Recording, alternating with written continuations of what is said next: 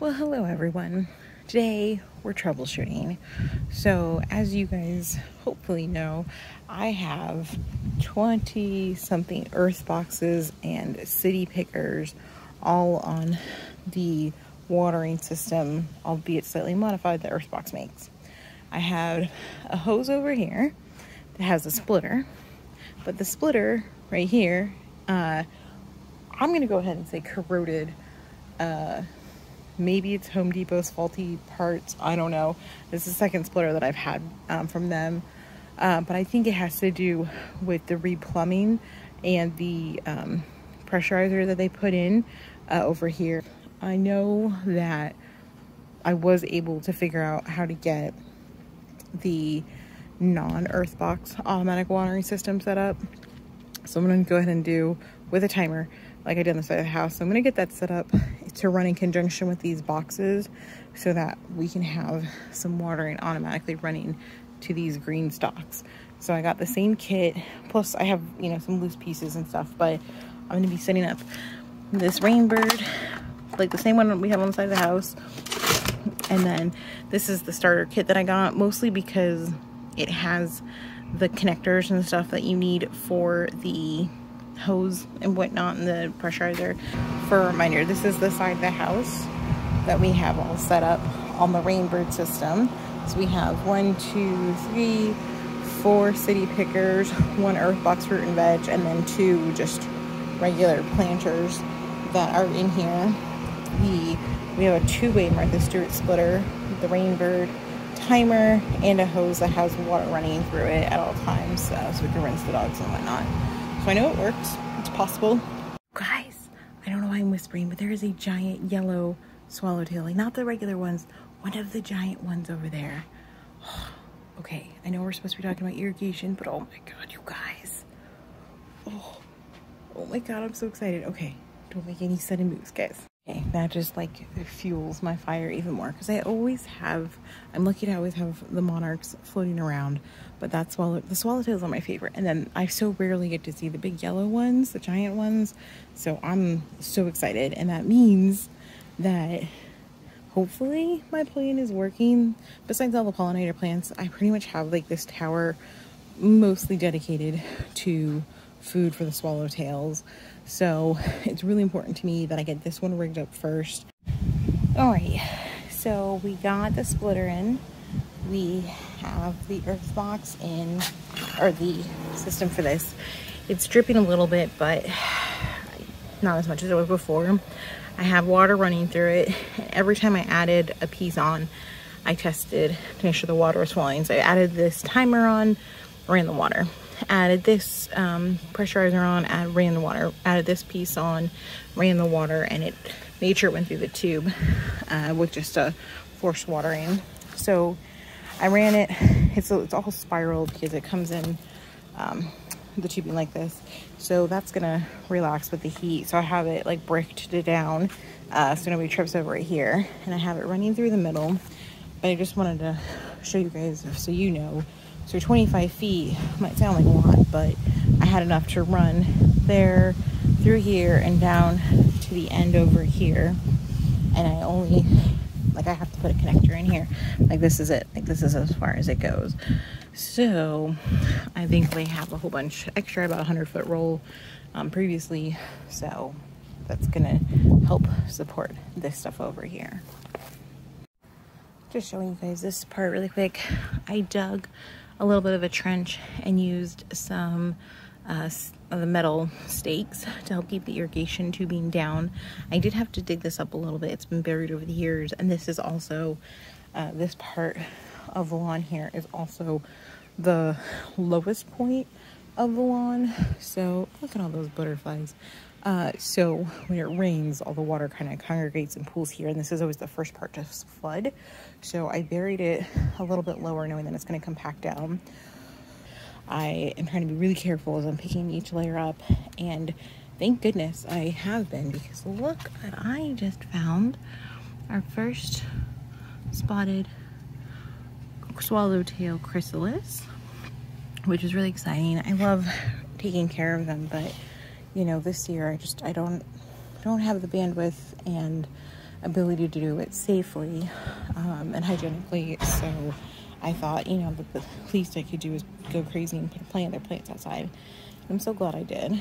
I'm getting ready to do the first irrigation on the first tier, and I just wanted to show you guys before I start. I think it's really important that you have your bin ready to go. I watered it to help try and get some of these ants out. I topped off some new potting mix just on the top where it had kind of compacted over time. I put a little pop of color, this impatient in, and I'm going to be filling in some of the spots with seeds after the irrigation is in, because I don't want to disrupt them once they're in. But I put a little bit of fertilizer in the center part where it's not next to any direct roots, and then I covered it with, so like I said, some fresh potting mix, just so it has a little pop of nutrients. But highly recommend doing this because think about it, when you're going to have irrigation set up, if you're in Florida or anywhere that doesn't really have snow, you're probably going to be leaving these up for a while. So you're not going to necessarily be breaking them down a lot. So it's good to give them nutrients when you can. So just wanted to show you guys that real quick. Just kicked off the second test for the first tier.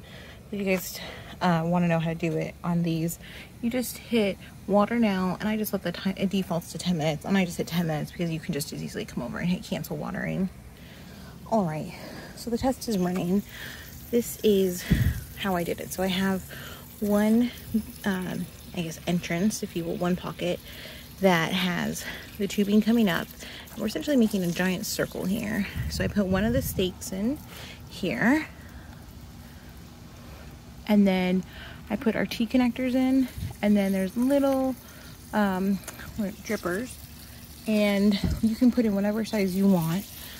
You can see my first, how I did it, and what I liked on the second half is what I was doing is essentially you're just cutting and attaching the T-barbs just for the main shoots, and then you go back in later and then you cut these for the drippers afterwards, so you can position them exactly how you want. So I didn't do it the first part, but then I learned really quick.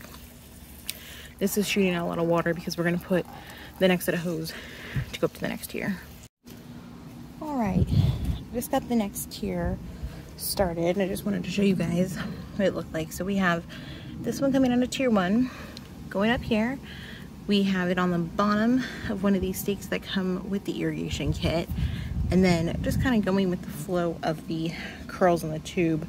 Trying to build it on site like that was fine. It just, there was definitely ways to streamline it. So what I'm going to do is just pre-make the this part, like the part that goes to each of the little plugs, ahead of time, and then that way it's easier to use the natural curve of the spiralized tube, the tube that's been, you know, it's all kind of molded this way when they package it.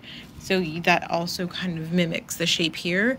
So if you have enough time and patience when you're not like pretty much having heat stroke outside in the summer, this is actually a perfect shape to go in these GreenStalks and keep that curvature. So at this point, we got 6 of the T-barbs on, and they fit and line up pretty well here. Not exact, but perfect, or pretty close. And we've worked with the curvature of the irrigation tubing to help make it less resistant to pop up over here. And then we were also able to make sure that while we're figuring out the curve, we can have the T-barb portion that goes to the individual pockets facing outwards.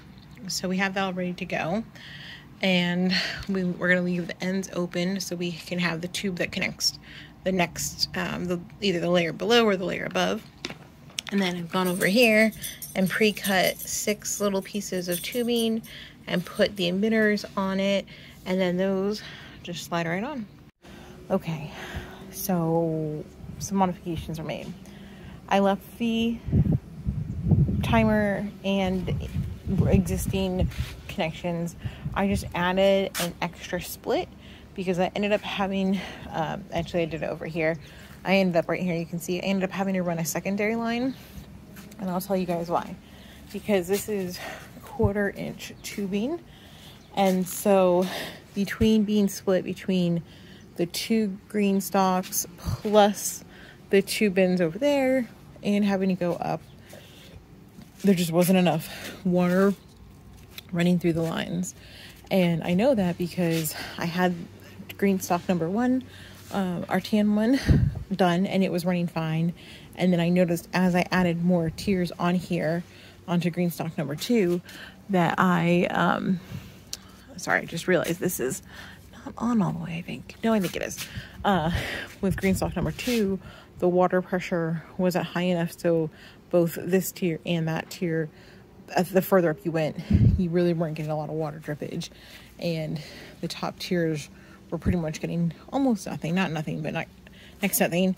And part of that could be because with tier 2, I did an experiment because this is mostly potatoes, and they require a little bit more water in my experience, especially with the summer heat. So I put in the 2 gallon per hour, which they don't run for an hour. They only run for like 15 minutes or so, 20 minutes, but that's these red ones. Whereas the layers without potatoes get the 1 gallon per hour ratio. So I think that water, or change in water, extra water going out probably didn't do us any favors, but nevertheless, I ran a secondary line over here, so there's 1 dedicated for each GreenStalk, and that has made a big difference. I just want to show you guys how easy it was for me to test this. So this already ran for 20 minutes, but you can just press water now and say, okay, 10 minutes, which we won't let it run for 10 minutes, but just, this is how I like testing it. It's really convenient. So it kicks on. I can hear it flowing through those okay. I know those 2 bins are getting enough water for now at least. And then it starts flowing over here, and it does take a minute because it's, you know, it's got to go through all of these tubes plus all the way up. But this is why I told you guys, definitely check them as you put them on each layer. Make sure there's water coming out. All of the connections are good. That's what we want to see. They see this layer, they're getting water. Oh, hey caterpillars. You see your caterpillar friends? There's a guy here. There's a guy here. Yeah, they're pretty chubby little guys. So there's water coming out. Not like, it's interesting. This one has more water dripping, and then obviously as we go up, it's still dripping, just not as much. Which, you know, it could be a connection. Like, it needs to be twisted a little bit. I found if you twist them, sometimes that changes it.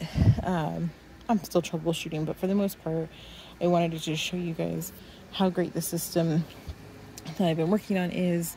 I've seen a lot of growth. Like, these squashes popped up really quick. Things that were kind of getting wilty are starting to come back. So I can definitely see a lot of improvement.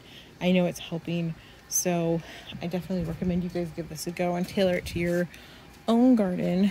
I will say, if you are doing something with multiple GreenStalks, either you're going to have to plan on running extra line like I did, or you can try and get the 1/2-inch tubing and run that so there's more water flowing in general, and then have it split into 1/4-inch tubing. I was just trying not to have an extra expense.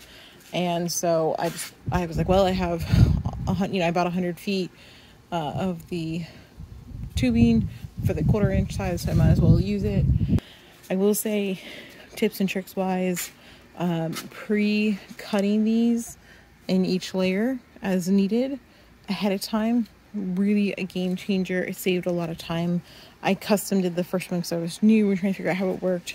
This sucker went together way quickly because I pre-cut them ahead of time, and you just measure out how much you want the spacing to be, and then all you got to do is remember for the last tier, you, instead of putting the T-splitter in, you just put the one, like 1-to-1 end, and that's all I did. And you probably could have just let this be a little bit longer and put the tubing in, but just for formalities and to keep it even, when I was counting, I just put this one connector in. But that's totally optional. So we'll see how this goes. In the past, you guys have seen me grow sweet potatoes, or try to grow sweet potatoes, and I've actually had pretty good luck in the GreenStalk in the past, but in Florida heat, it's really hot. So guys, I hope this has been helpful for you to learn how to put in your own watering system automatically triggered on a timer for your GreenStalks, whether you have 1, 2, 10. I think this could work on larger scales if you use the right size tubing. I'm always happy to answer questions. I will leave links down below to where I got stuff and other places you can find things for ease. And yeah, I hope you found this helpful and ask questions. I'll do my best to answer. All right, guys, thanks for watching.